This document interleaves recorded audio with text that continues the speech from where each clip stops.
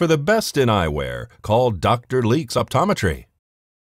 We have the Instagram page, which is at Big Cat Encounters, and we post daily on there just our tiger facts and what we're doing today at the ranch with our animals and little Miss Ellie Mae. She is 5 months old. She's growing so fast. I can't even believe it.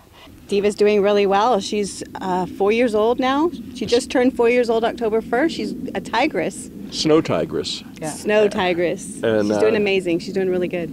And she's a lot of fun, but she's kind of aloof.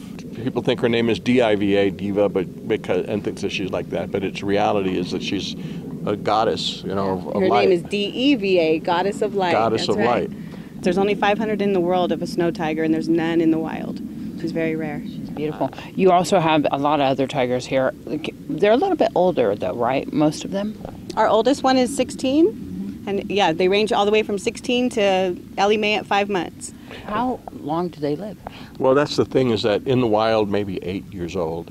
So being in captivity doubles maybe their lifespan. It's like we have that old dog here that's 22 years old. I mean, people think it's crazy, but it's just their lifestyle, what you feed them, and how you care for them, and they can live a long, fruitful life. I've seen a tiger live up to 25 years old. Wow. In captivity. So I know that you guys are up here on your ranch. It's beautiful, and we're here in the lagoon, which Diva loves, by the way. I got to tell you, most of the tigers kind of go into the lagoon and you walk them around, right? We do. We walk them on a leash, Karl and I, and we spend times with our emotional support animals, watch our fish, and enjoy our peace and quiet.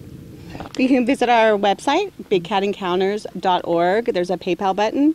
We do rely solely on donations for feeding and vet bills. Bedding, bedding. all the needs that you have for the cats. But we really don't want to do too much of the exhibiting kind of thing, because the cats don't really want to do it that much anyway. They do like a few visitors occasionally, so we accept visitors, but it's on a very limited basis. Yeah, exactly.